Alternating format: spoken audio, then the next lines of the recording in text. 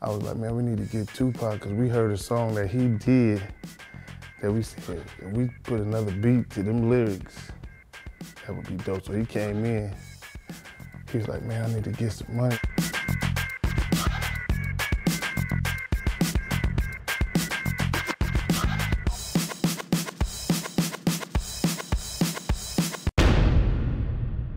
Digital Underground was the first time I heard his music, and then we met him, you know what I'm saying, at a party. You know what I'm saying? That's when he was doing Juice, because he came through, he was friends with MC Breed.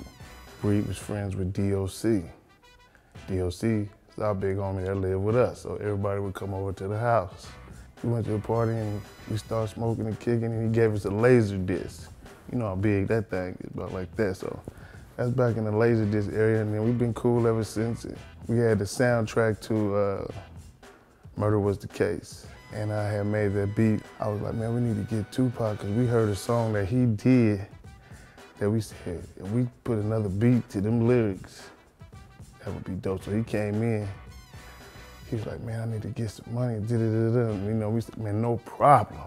He got paid like damn near $40,000. This is the most he ever got paid on a song. And we didn't even use that song at that time. So we had a relationship, and then he went to jail. Then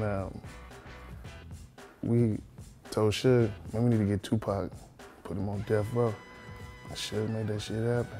You know what I'm saying? And then he came to the studio in October '95, and we made Ambitious of a Rider, I Ain't Mad at You, two of America's Most Wanted, Scandalous featuring Nate Dogg, rest in peace.